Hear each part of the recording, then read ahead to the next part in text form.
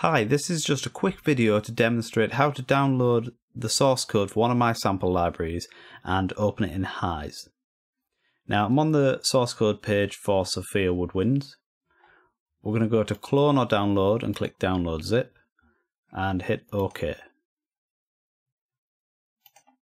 I'm going to open my downloads folder and we can see the zip file is there, and I'm just going to export that to the desktop. You'll probably want to put it in a more appropriate location. So we can delete the zip file now. And now if we go to the desktop and open the folder, we can see it contains all the files. I'll just show the hidden files, all of the files that were in the GitHub repository. So that's the first stage. We're almost done. There's not much more to do.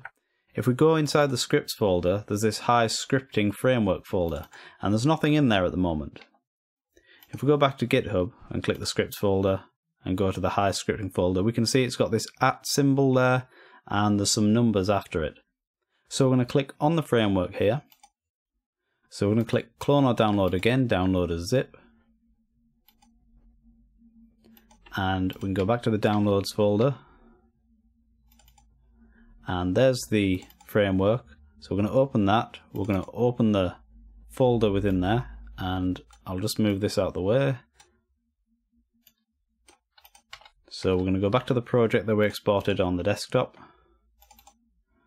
back to the scripts folder, back to the HISE scripting framework, and we're going to copy all of these files, just drag them across into the scripting framework. So we're not taking this root folder, we're taking the contents of the folder and putting in the HISE scripting framework folder we downloaded earlier. That's the project set up, so now we should be able to just open this in HISE. So I'll open HISE. We'll go to File, Load Project, Desktop, and hit OK on that. And it asks us if we want to load the project's XML file. We can hit OK on that. And the project's loaded. Now if you didn't see that pop up for the XML file, sometimes things don't always go correctly. Just go to File and you can click Open XML File and you'll be able to select it in here. Okay, thanks for watching guys. I hope this was helpful to you, and I'll see you next time.